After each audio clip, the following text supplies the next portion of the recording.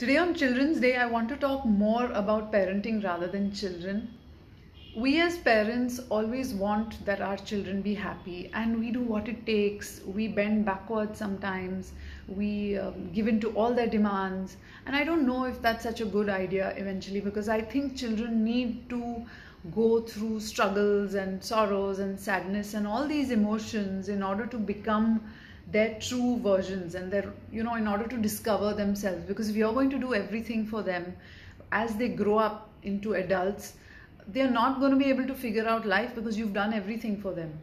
So it's very important as children for them to go through all these emotions, and we as parents have to hold space for them. We as parents have to love them and accept them for who they are. We as parents have to show them that we are in their corner always.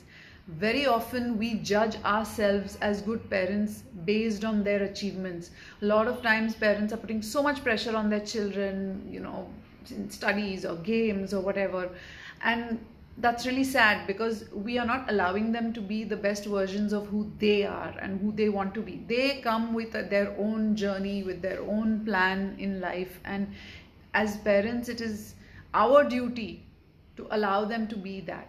Our job is just to teach them to be authentic, to be real, to love them, to accept them for who they are. Bas.